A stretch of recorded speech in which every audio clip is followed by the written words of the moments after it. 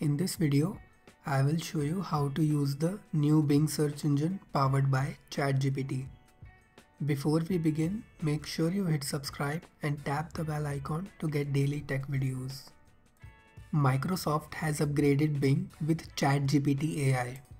They have also made some changes to the UI of the Bing and it looks like this now.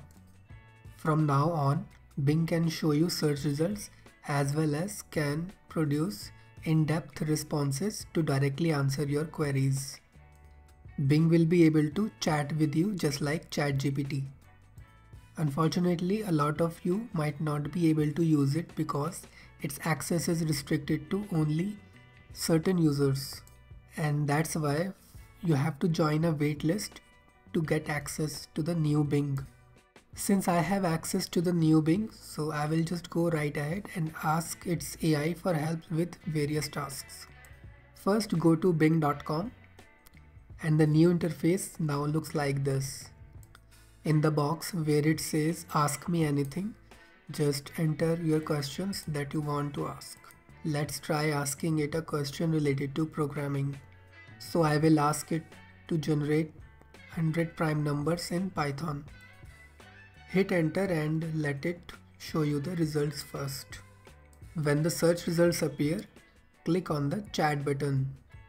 It will now start generating the answer for your questions. It will take some time and will show you the final output.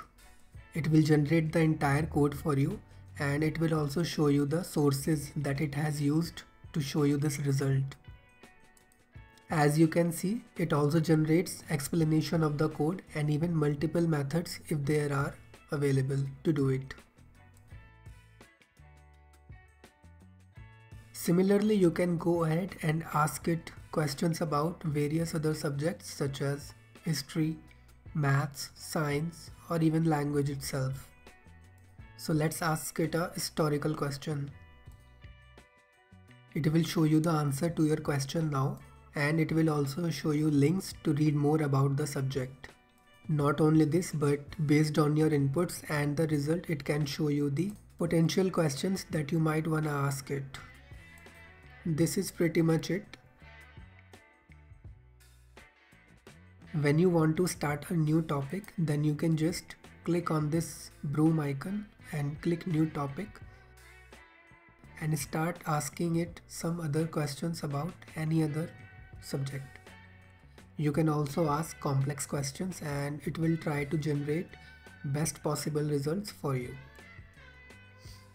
That's it. That's how you can use this new AI powered Bing, and I'm sure they improve it in the next updates.